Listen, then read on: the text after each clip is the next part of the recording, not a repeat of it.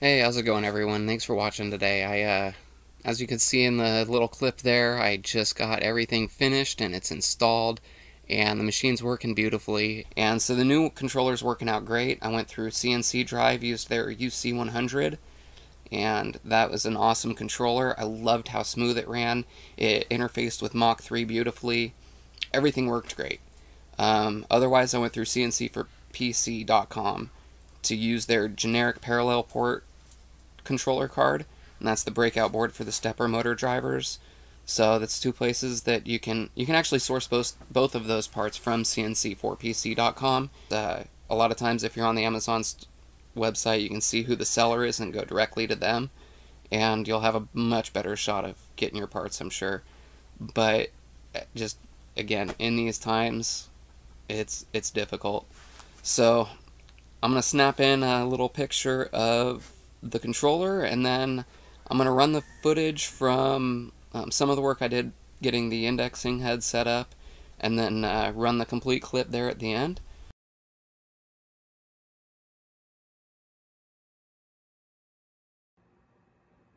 I've got the new indexing head mounted up, and I just used the regular mounting kit that you'd usually get with the mill.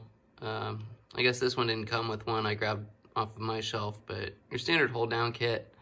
I used some aluminum plate back here just to kind of lift up the back side of the clamps, and then clamped it down with one in the back here, and these bolts are in the way.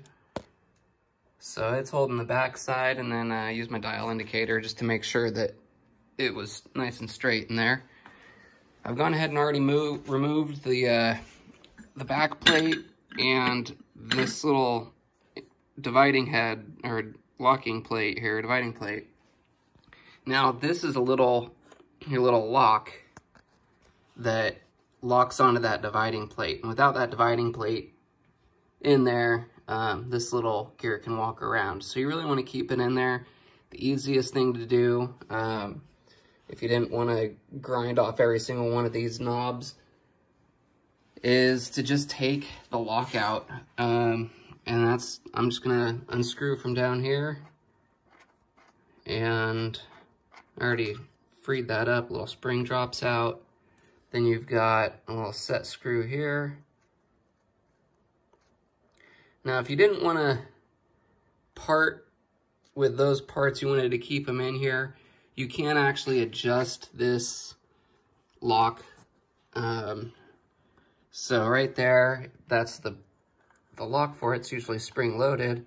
You just, once you got the set screw out, you can kind of pull that out of the way, shove the lock back in there, and push that back in.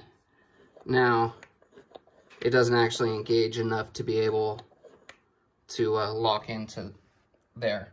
But I'm gonna take it out. There's no reason for the extra weight in here. I can just put it in the toolbox with the rest of the stuff.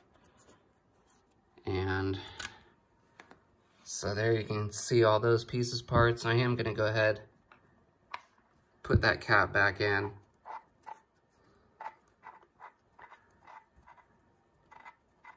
I'll probably end up putting some Teflon tape or something on there just to keep it from wanting to rattle out. And I am gonna put the handle back in, as well as this set screw. And this is just gonna keep metal chips and anything else from being able to fly in there, keep things from getting messy. So we'll get that. All right, that handle's back in. It'll just dangle on the machine when it's cutting, but that's the first step on just getting the lock plate. I'm gonna bolt that back up. That's what these 6 bolts were for. And those 3 little tiny ones that held the back plate on. That, again, just keeps everything clean back there. You don't want metal or anything else kind of jamming up the worm in there. That's what makes the whole thing spin, because we're gonna shaft our stepper motor to that once we get all this stuff out of the way, and that's what's gonna drive it. So I'm gonna get to getting the dividing plate back on, getting the back cover back on, and then start taking this apart.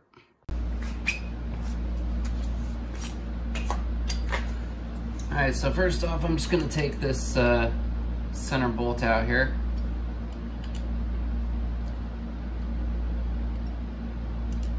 We can get rid of this hand wheel.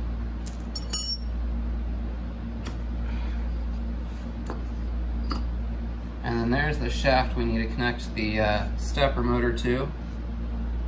One thing we won't need anymore is this guy, and he's got to come off just because he kind of sticks out a little bit further than this flange, and this flange is what we're going to mount the back plate for the motor mount to.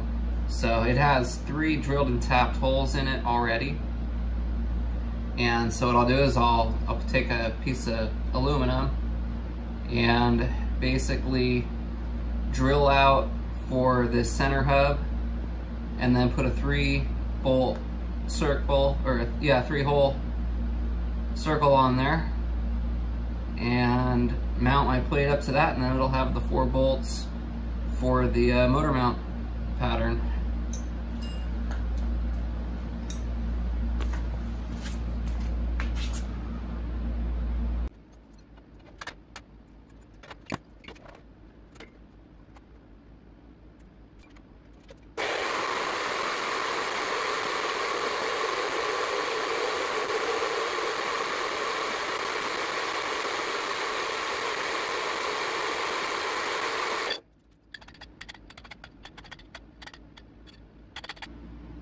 So I used to use my dial calipers to draw a couple lines there in the center to find my center point, and then I'm just gonna take my center punch and put a little divot there, drill my hole out, and that's gonna be to go around the center hub shaft.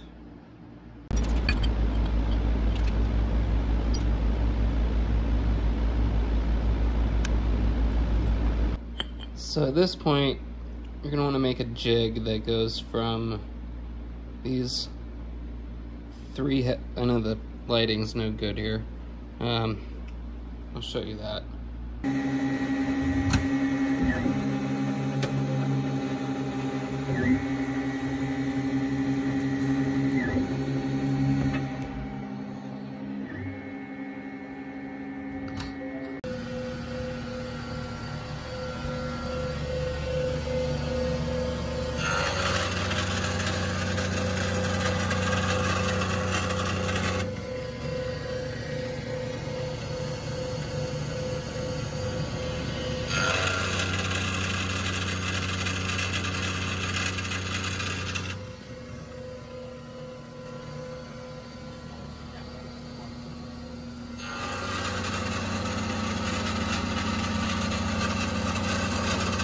Sorry about the gaps in the assembly of that indexing head. If you have any questions, please leave a comment. I'll get back to you on it. I know I haven't been getting the comments lately, the last month and a half, like since school started.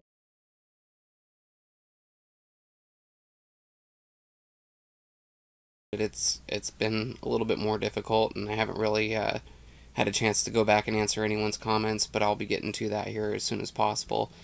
So if you do go back and look at some of my other videos on the CNC build, you will see the coupler and just the way I had originally done my old indexing head before building this new one.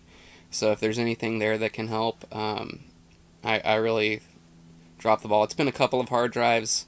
I lost a hard drive and lost almost everything that I've done on YouTube so far, so that was unfortunate, but I'll learn a little bit more about how to keep my storage in better shape so that that doesn't happen again in the future. But thank you all again for watching. Thank you especially for sticking through to the end. I know that that's a big deal for me. I'm new to this YouTube thing. I'm new to editing videos, and I'm not an entertainer. So thanks again for watching, and I hope everyone stays safe out there. Have a great rest of your day.